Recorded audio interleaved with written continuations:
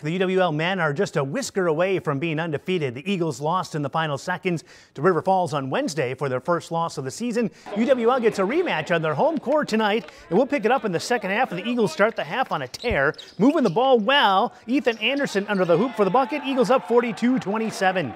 Then it's Wyatt Cook. He's going to let one fly from the wing, and that one is Liquid Drano. UWL starts the half on a 9-0 run. Eagles working it down low. Some textbook work in the paint from Austin Westra. And the Eagles extend their lead to 21, and they aren't done. Whipping the ball around the arc. Craig Steele from the wing. That one is down the hatch as well. Steele having a terrific season so far. Here he is again, same result. He had 15 on the night.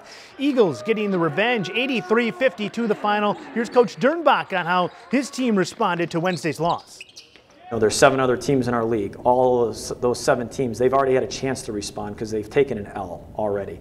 Now, tonight was our time, right? We were the final team that was undefeated, and it was our time to respond, and I'm really pleased with the performance they put out there, starting on the defensive end.